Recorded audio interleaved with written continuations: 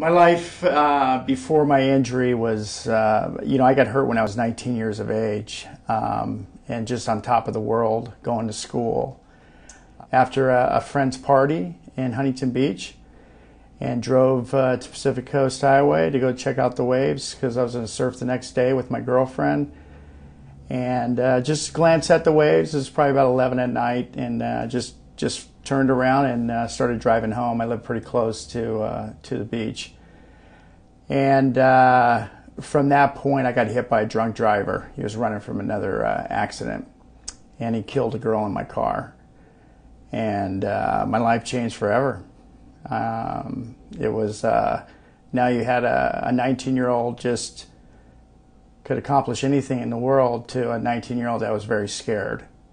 It's funny, I've always been a kind of a techie guy when it comes to, cars and bikes and things like that. So I think at an early age, and when I say age, at an early age in my wheelchair life, I knew how important it was. So I was one of the guys that would take my chair apart and figure out how it worked and see how I could make it better.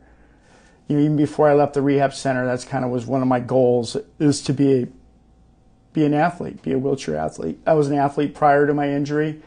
I played sports all through high school, and that kind of just motivated me to get going back in that direction. That's the direction that I went into.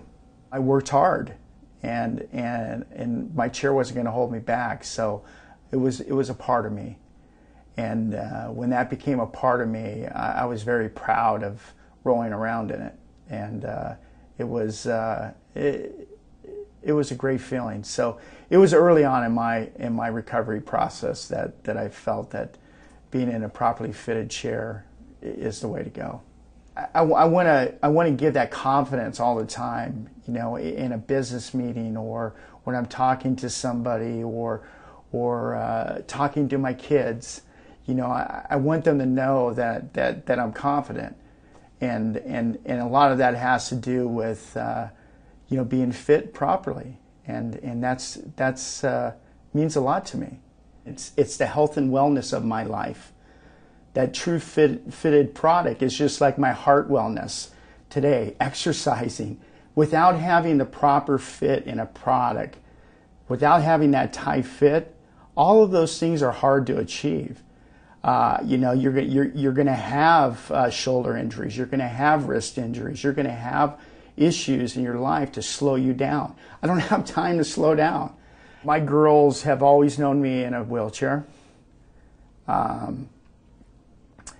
My family think of me as normal. I mean, we go on ski trips. I can ski better than all of them.